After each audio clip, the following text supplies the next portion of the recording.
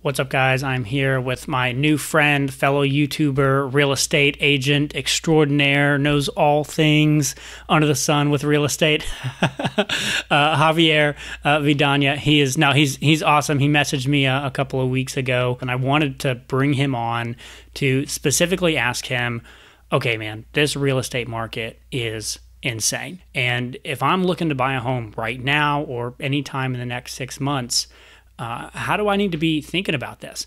All of a sudden, these houses are getting pulled out from under me. I thought I was going to be okay, and now my money is not going nearly as far as I thought it was going to. What do I do? And so that's what he's here to talk to us about. Let me just say, first off, man, thanks so much for being here. I'm excited to have you. Yeah, I wouldn't say know everything. I don't want to set the wrong expectation. I know enough to get by, and more importantly, I've seen it a few times now, so I know a general idea. But definitely a good starting off point for your educational journey. Totally. So let me jump in and just ask you, what in general do I need to be thinking about right now for buying a house that's different because of the market and what's going on, that maybe if I bought a house a year or two ago, I wouldn't have to maybe think about in the same way? I think in its simplest form, we're shifting markets. The last decade, we've been begging buyers to buy with down payment assistance programs, sellers paying their entire closing cost amount. It was an extreme buyer's market, and we are going through a massive change where we went from being an average buyer's market to an extreme seller's market, to a very extreme method, as in, you know, there's 4,000 or 5,000 listings when there's supposed to be 10 or 15 in the Phoenix metropolitan area. And it is so absurd that if you want a house, having a down payment and closing costs is not enough anymore. Shoot, I mean, 3 years ago, you didn't even need closing costs. All you need is a down payment, a pre-approval, and maybe some patience and luck, and you'll find a house that the seller would pay your closing costs for you. Now, it's not even paying your own down payment and closing costs isn't just a necessity. You need to have extra money, because the reality is there's a lot of new buyers in your marketplace, whether they're coming from out of state or wherever, that have a lot more cash, that can either buy these properties all out full cash, or they're putting an absurd amount of money on top of the list price, and that money is being guaranteed by waiving their appraisal contingency and other means like that. So the main point is that it's going from an average buyer's market to just an extreme, absurd seller's market. So from like a money perspective, with either, you know, your clients or what you're seeing, how much money do I need to be able to bring to the table? Is there a percentage down payment that's helpful, and then plus all that other stuff?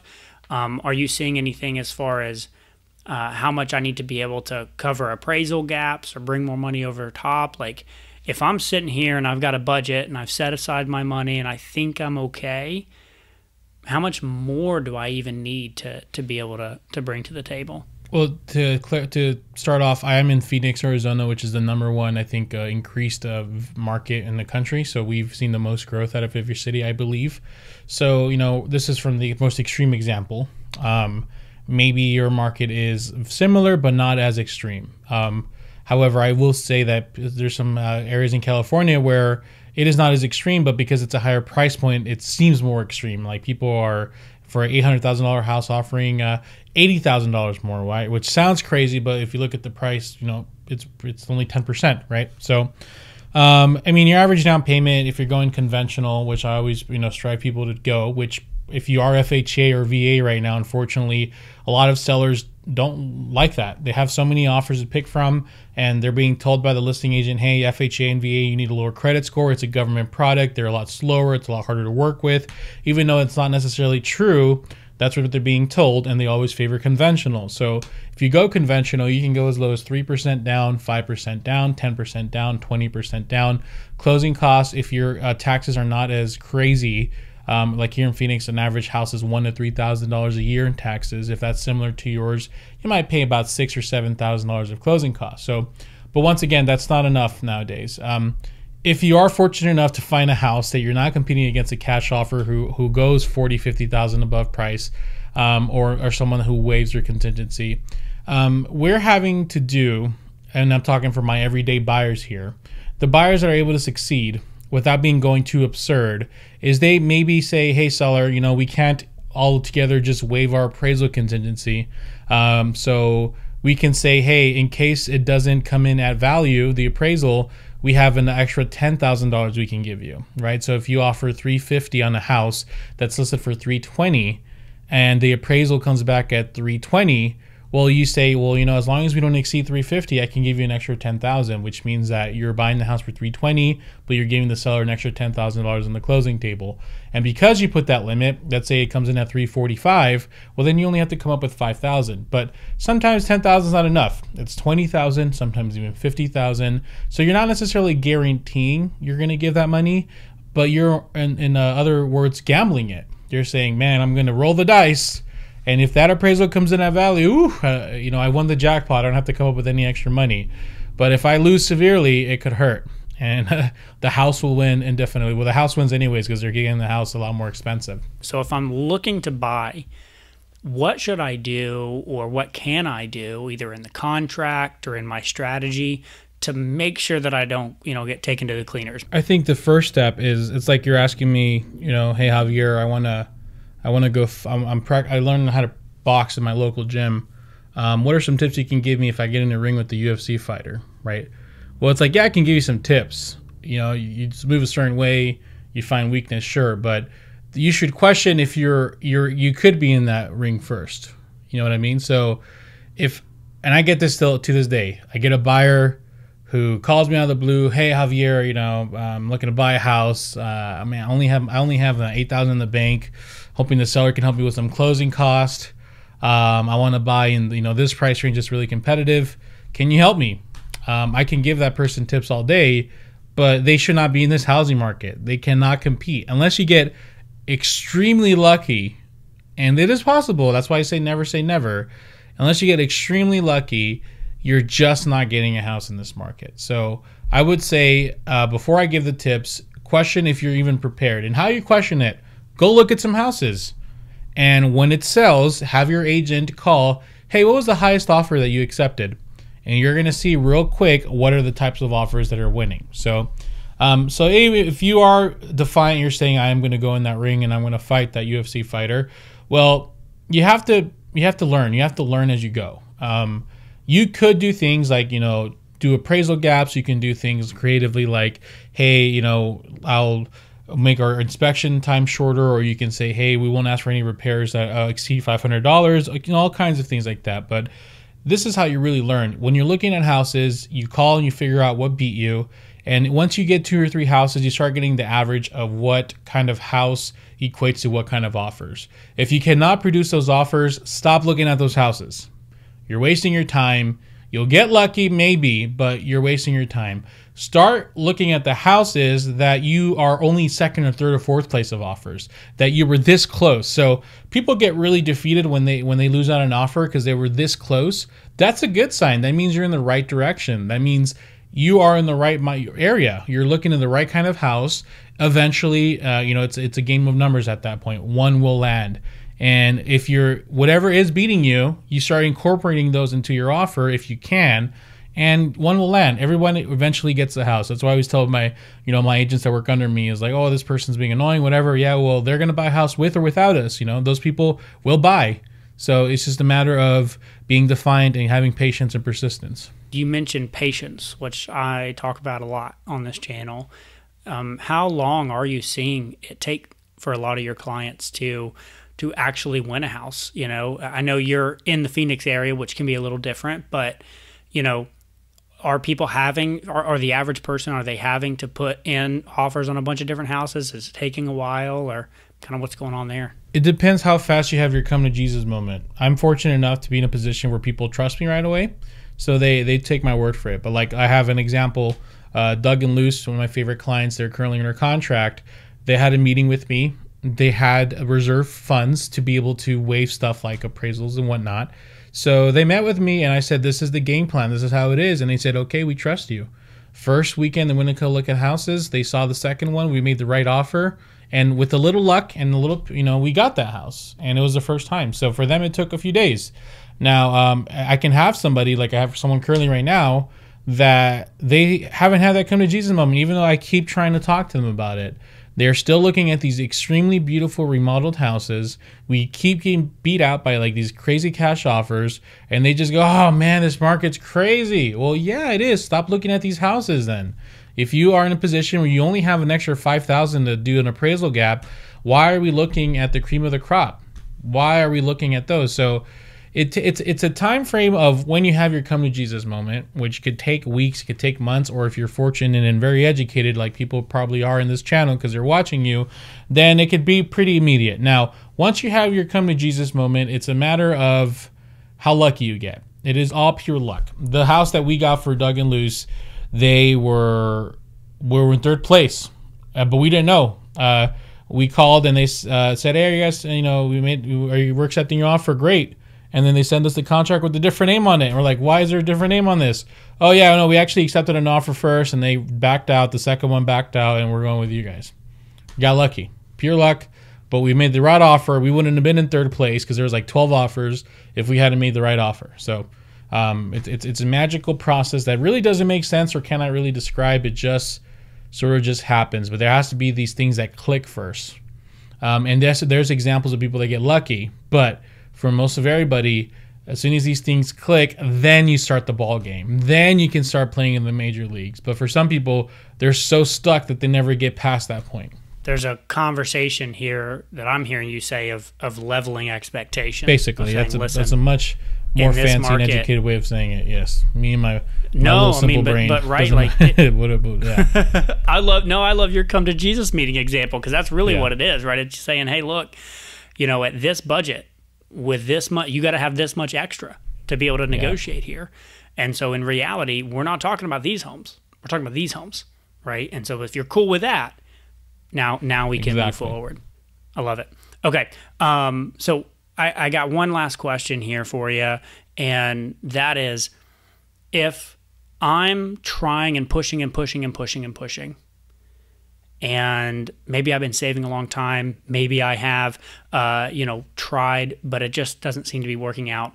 At what point do you tell your clients, hey, maybe you should take a step back? Or at what point do I just need to say, listen, now's not the right time for me, and I might need to revisit this conversation?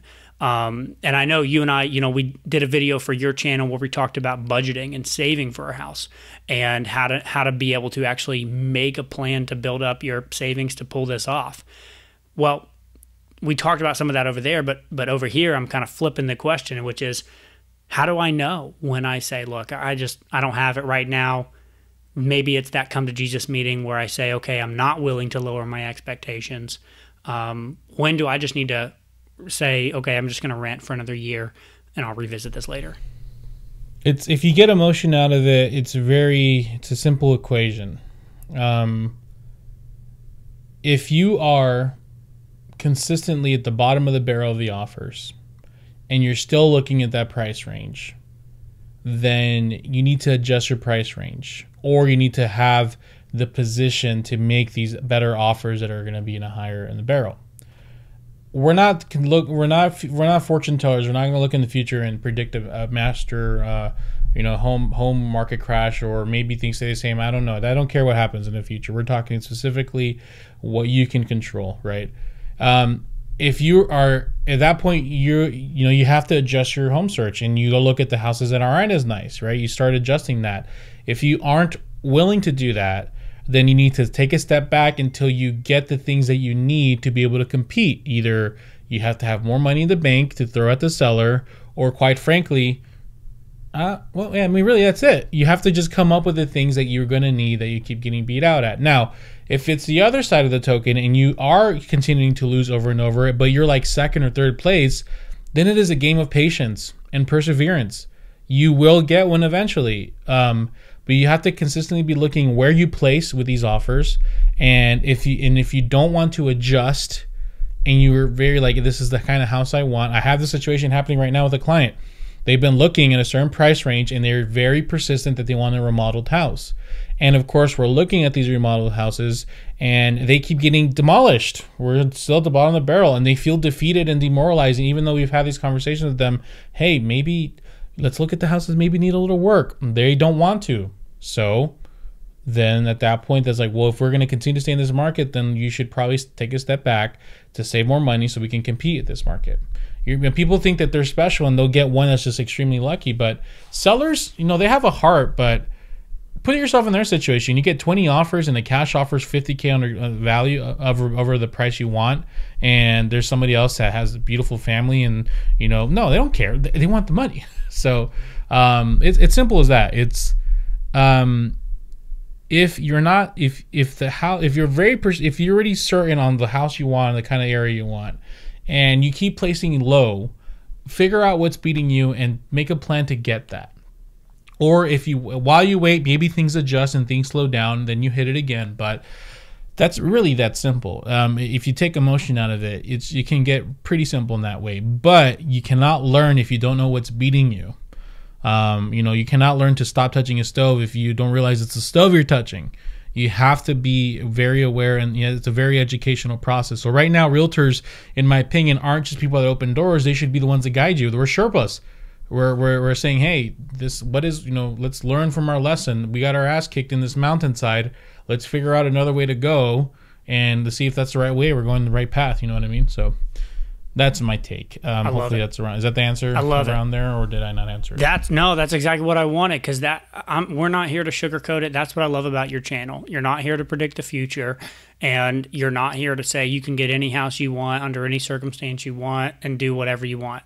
Because the reality is, sometimes we have to have that come to Jesus meeting and say, listen, we have to save more money, right? There's no shortcut or quick pill that we can take that's all of a sudden gonna make this thing perfect. So that's exactly it, and that's what I love what you're doing on your channel, man, and just kind of shooting people straight, telling them like it is. And sometimes that means they don't always get to hear what they want, but they get to hear the truth, which is we got to figure out what's important to us, and we got to save more money and bring it to the table if that's the game we want to play in. So, hey, thanks so much for coming on. Anything else you want to say? Anything else you want to hit on? People, seriously, go check out Javier's channel. If you are in the market for a home, interested in what's going on in the market, if you're even thinking about buying a house, check out his channel. He does a phenomenal job. I appreciate that. My big thing right now that's really frustrating me is these housing market crash videos are just everywhere, and they housing market update like 3 times a week. You know what I mean? Like, it's like when you order something really great on Amazon and you keep checking every 10 minutes. Oh, maybe they shipped it early. Maybe this happened early. You can't control that. That is not in our control. And besides, if you're waiting, you're trying to time the market to buy for the perfect time, there's other people watching you. So whenever, like if the stock starts dipping and everyone starts buying, it's going to go back up again. So stop trying to time the market. Instead, watch channels like Nick's instead of waiting for the market to be ready for you, get ready. So that way, regardless of what market you're in, stop trying to time things. If you look at the data and you look at the numbers, whether there's a crash or not, what goes up must come down. Or, as long as you own for a long time, you can afford the monthly payment, you will be okay. I love it, man. Thanks. That's I couldn't have said it better myself. So seriously, thanks. Thank you. Y'all go check out Javier.